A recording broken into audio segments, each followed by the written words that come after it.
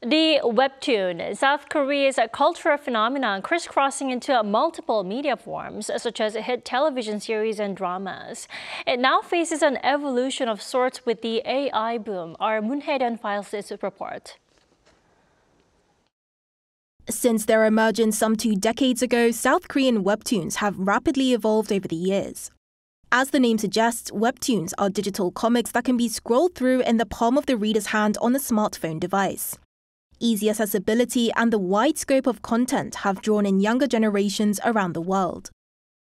So I think that's definitely how Webtoon has become so popular here in the West, and how people just started to become more open to different kinds of platforms and different kinds of storytelling.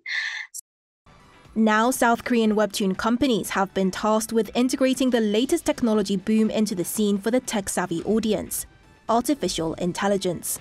Naver's Webtoon introduced a toon filter last year, turning user photos into webtoon-style art, generating over 90 million images globally.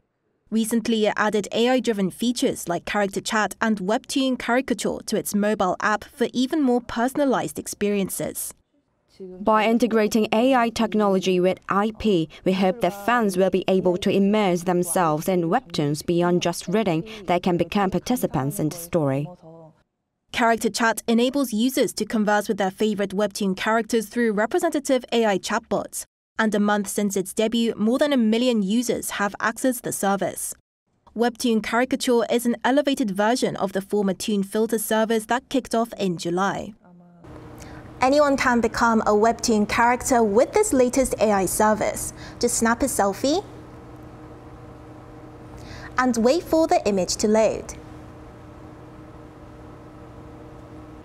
Currently, these services are provided only on the domestic platform, but Naver could be expanding to its global audience due to the popularity of its immersive AI services. KWebtoon, on the other hand, is using AI algorithms through its Helix curation service to recommend users to other webtoons after analyzing their purchase and reading history. But with the increasing usage of AI in the webtoon industry, creators say that there is a need for more concrete guidelines and laws. If regulations and guidelines for generative AI are more firmly established as legal regulations, I think authors can use AI more actively and integrate it into their work.